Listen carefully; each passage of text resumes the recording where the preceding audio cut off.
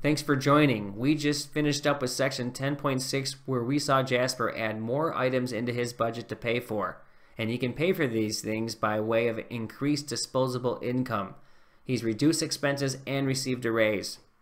Things that he has done for himself is add in travel. He's added in clothes, life insurance, more to sports and leisure, and birthdays and gifts, and wellness for his new puppy.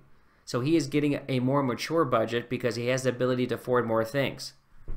So what he wants to do is follow the credo that we live in the squad with, and that is live for today but plan for tomorrow. And you can see here that he has added up $385 into new items in his budget, but he has $1,205 in newly created disposable income, and that leaves $820.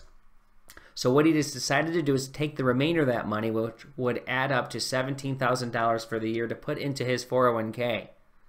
Now, just so you know, the legal limit by the government is 18 grand, so he's doing pretty well here. So if we look at the calculation here, we can see that we take $17,000 divided by 26 on his biweekly paycheck schedule, and that would come out to $654 per check. If we divide that by his gross income, that means he will put away 20% of his income every year. So as we love to work with pre-tax, this is exactly what's happening here. And that means this money he puts away for all these years will grow tax-free and will not be taxed until he starts taking out at the earliest age of 59 and a half. And that's the way we want to do it, folks. This is doing really well for him. And that's the way we want, check that. And that's the way we want, folks. This is getting, check that. And this is what we'd like to see. This is putting Jasper in a position to better his future.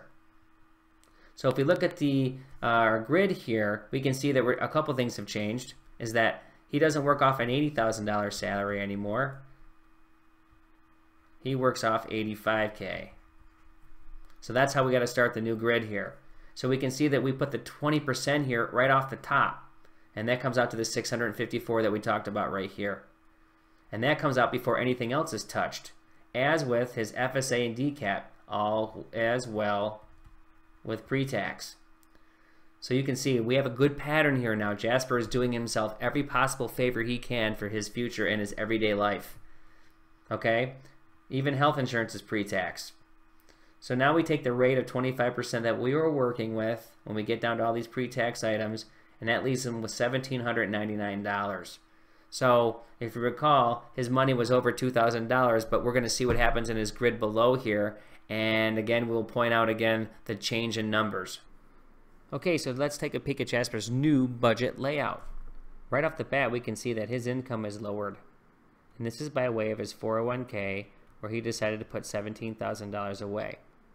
This is great. This is him building for his future. Now we can note that his leftovers went down by 32, as they used to be 783, but that's okay. He decided that is fine with me. I will sacrifice $32 to add all that money to my 401k. And now he's given himself the ability to have options. He has a more mature budget. And this is because he got a raise, he reduced his expenses by just simply reduced his costs by certain services that he pays for, but he's also met his emergency fund and he's paid down his credit debt. And that opened up a whole world of options for him. So you can see here in green, these are the things that he has added. And this is where the maturity comes in. He has travel, he has gifts, clothes, pets, sports and leisure, life insurance. These went up a hair, and all these others are brand new. All in green here. And this is great. This is the ability. This is the point, is giving himself options. And now he has built up enough money to give himself the ability to purchase a new home. He has cash. He's built this over 3 years. He's provided discipline. And this is what you need to do. This is very important. This is the whole point of everything that we're doing. This is what we started from chapter 1 to chapter 10, and everybody that's been in the squad or will join the squad will see what this is all about. You can budget any way you want, but if you do not budget properly and you do not manage your money by paying your expenses and planning for the future, you're going to be in trouble. I have seen so many people in my life that just blow it off. They buy the toys, or or they just pay their bills, or they rack up their credit and they get away with it. And they want to keep up with the Joneses, or they get to a point in life where they think they're so used to having the things that they have, there's no way they could possibly or reduce their expenses or pay down their debt, because that would be a downgrade. That would be a kick to their pride, and they wouldn't look good, and they don't want other people to see them look that way. That looks like failure. And to say budgeting is a failure, or I'm cheap, or penny pinching, that's a failure. These are all types of connotations or ways that many people look at in their lives because they're used to living a certain lifestyle. But if you keep blowing things off, you will get nailed.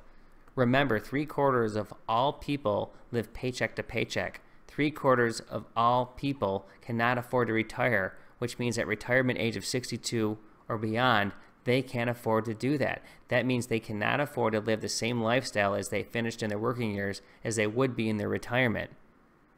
And that's what happens. So when you charge up all your cards or do not pay your debts down, you're just one life event away from falling into severe debt or into bankruptcy or losing your home. I've seen it several times in my life and know people personally who do not manage their money.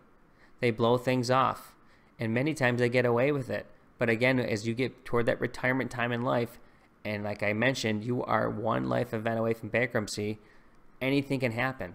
And all you have is your health and your memories at that point. And you get to a certain age where you don't plan, it's too late. You can't make that up. Eventually, you will get nailed.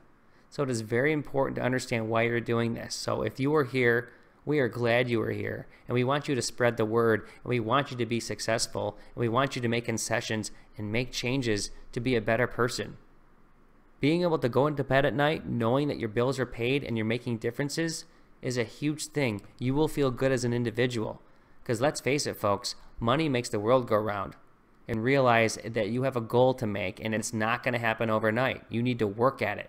So everything that you have learned here, you have to build into it, because you might not make enough money, or you might have such severe debt you have to pay that down, or you don't have the debt but you don't have enough money to build out and be to this mature level that you see in front of us here. But you can get there. And remember, no one is impervious to budgeting. It doesn't matter if you make $35,000 or $500,000. You're an athlete that makes $5 million a year. No one is impervious. So be true to yourself. Do the things that you need to do. Get yourself right. And be successful. And spread the word.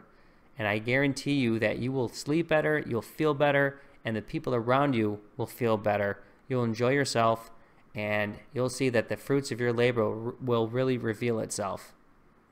So we thank you for joining. This is just one section of the whole book, but it is very important. This is the pathway to get you to the next step. And we look forward to seeing you in future videos and listening to your suggestions, your comments, and your testimonials, which means those are success stories. So spread the word so thousands of other people can achieve what you have, and we're going to keep that train a-rolling. So thanks for joining the squad, and we will see you in future videos.